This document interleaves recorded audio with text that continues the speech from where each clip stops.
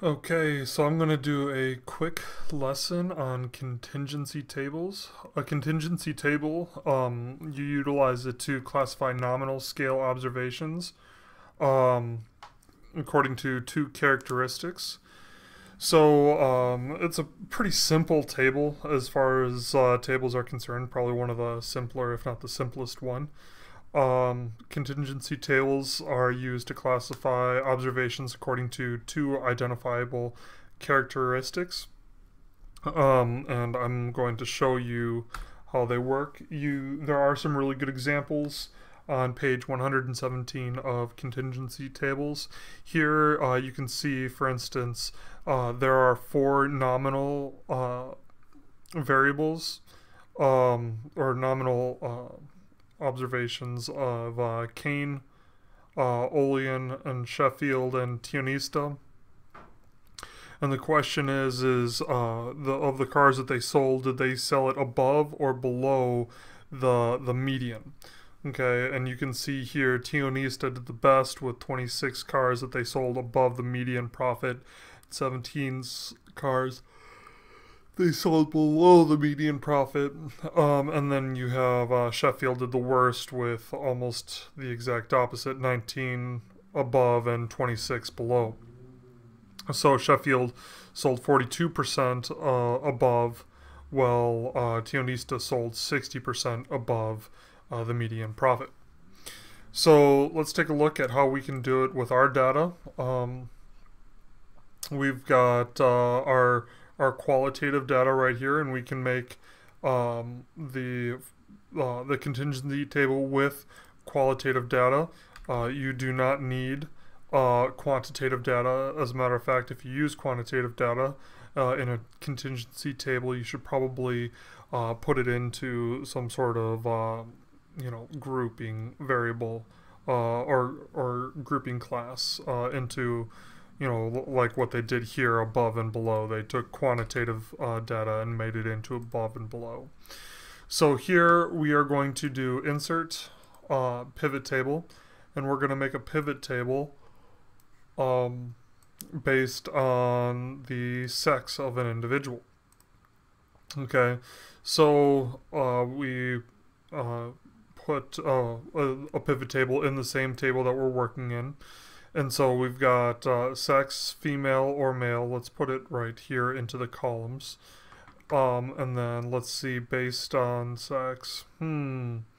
Why don't we go down to how satisfied are you with your fall semester? How satisfied are you with your roommate?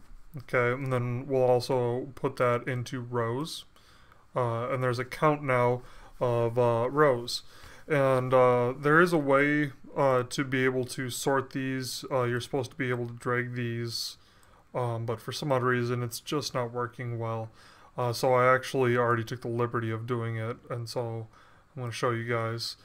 So I ordered these from extremely satisfied all the way down to I choose not to answer, which I choose not to answer is not ordinal. It's, just out of the order.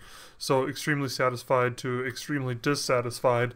And you can see based on the contingency table of female or male, the extremely satisfied female is contingent, or extremely satisfied is contingent on whether or not it's female or male.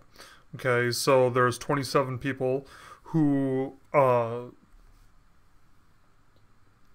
27 females who noted that they were extremely satisfied with their current roommate, while 39 males noted that they were extremely satisfied with their roommate. Now, what's unique about this, just because it's 27 and 39, doesn't necessarily mean that more males than females were extremely satisfied. Yes, numerically it means that, but what we really need to be looking at is percentage of males.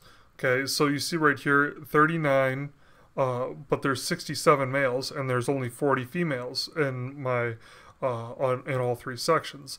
So in order to get the the percentage of males, we take 39 and we divide it by 67, which gives us 58% of males are extremely satisfied, while 68% of females. So proportionately, more females than males, or percentage-wise, more females than males are extremely satisfied with their current roommate.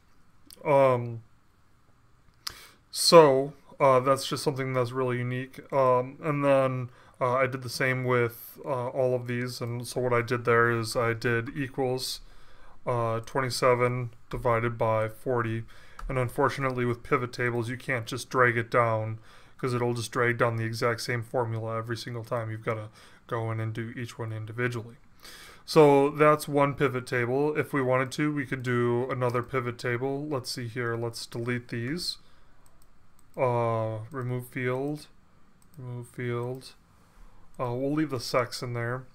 And we'll go with what is your favorite genre of movies. Now we're dealing specifically with two nominal variables.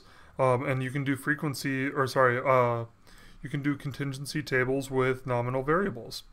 And so you look at action, 20 males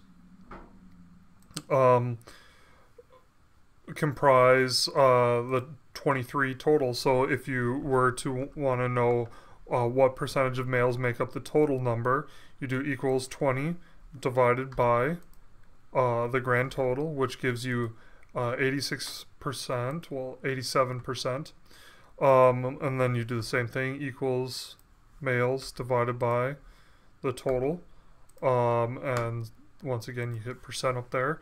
So males comprise 87% and 70% of adventure and action. However, you go down to, let's say, romantic comedies, equals 2 divided by 19. Males only comprise 11% of the romantic comedies, while females comprise equals 17 divided by 19, 89.5%, or 89% of romantic comedy individuals who like romantic comedies are females. These variables and how females are distributed dependent on the value of the movie, the genre variable. So that's why it's called a contingency table, because males, the distribution of the males is contingent on the value of the movie genre variable. And so that's contingency tables. If you have any questions about that, feel free to post something on the discussion board, and or shoot me an email, and I'll get back to you as soon as I can.